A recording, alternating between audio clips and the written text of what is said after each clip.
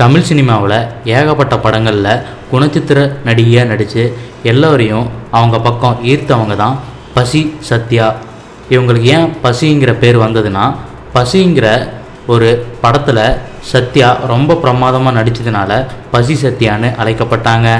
இந்த படத்தை இயக்குனர் இமயம் பாரதி ராஜா அவர்கள் இயக்கியிருந்தார்.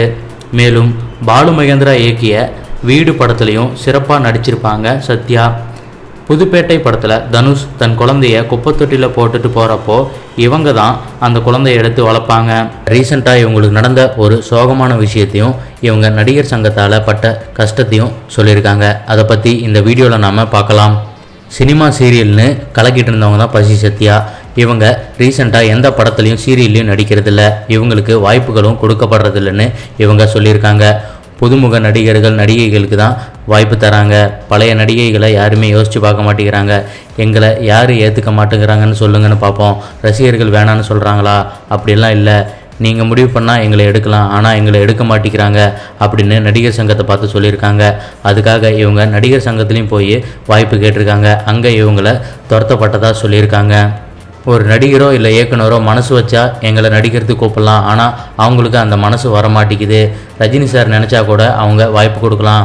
ஒரு எக்ஸாம்பிளுக்கு அவர் சொன்னேன், ஆனால் அவர் பண்ண மாட்டேங்கிறாரு. அவர் நினச்சாருன்னா நடிகர் சங்கத்துக்கு நிறைய உதவிகள் பண்ணலாம், ஆனால் அவர் பண்ண மாட்டேங்கிறாரு. இதை பற்றி நாங்கள் ஜெயலலிதா அம்மா இருந்தப்பயே நிறைய மனு கொடுத்துருக்கோம், ஆனால் அவங்களாலையும் எந்த ஸ்டெப்பும் எடுக்க முடியலை. நடிகர் சங்கத்தில் இருக்கிறவங்களும் எடுக்க மாட்டேங்கிறாங்க. எங்களுக்கான வாய்ப்பு இன்னமும் நிராகரிக்கப்பட்டுட்டு தான் வருது. நாங்கள் இதை நம்பி தான் இருக்கோம். தென்னிந்திய நடிகர்கள் சங்கம் தான் எங்களுக்கு சோறு போடும். அதை வச்சு தான் நாங்கள் இந்த அளவுக்கு வந்தோம். இப்போ எங்களுக்கு பட வாய்ப்பு இல்லாததுனால எங்களுக்கு ரொம்பவுமே கஷ்டமாக இருக்குது அப்படின்னு சொல்லியிருந்தாங்க.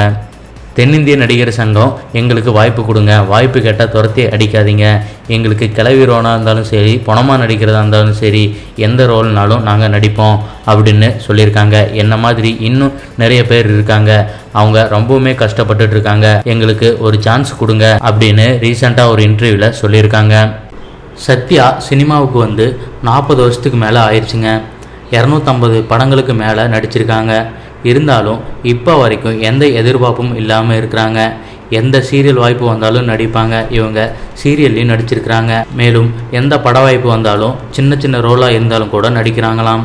இவங்களுக்கு ஒரு டைம் 2015 திடீர்னு மாரடைப்பு வந்தது.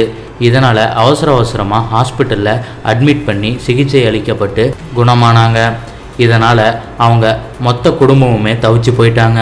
அதுக்கப்புறம் அவங்க உடல்நிலை மேலே கூடுதல் அக்கறை எடுத்து கவனமாக பார்த்துட்டு வராங்க. இவங்களோட ஹஸ்பண்ட் சென்ட்ரல் கவர்மெண்ட் எம்ப்ளாயியாக இருந்து ரிட்டையர்ட் ஆகிட்டாரு. இவங்களுக்கு 2 பசங்க இருக்காங்க. அவங்களும் நல்ல வேலையில் இருக்காங்களாம். அதனால் பண தேவைக்கு எந்த கஷ்டமும் இல்லையாம். இப்போது சந்தோஷமாக குடும்பத்தோட வாழ்க்கையை சந்தோஷமாக வாழ்ந்துட்டு வராங்க பசி சத்யா. அடுத்த வீடியோ பார்க்குறதுக்கு முன்னாடி கீழே இருக்க சப்ஸ்கிரைப் பட்டனை கிளிக் பண்ணி எங்கள் தமிழ் க்ரௌட் சேனலை மறக்காமல் சப்ஸ்கிரைப் பண்ணுங்கள்.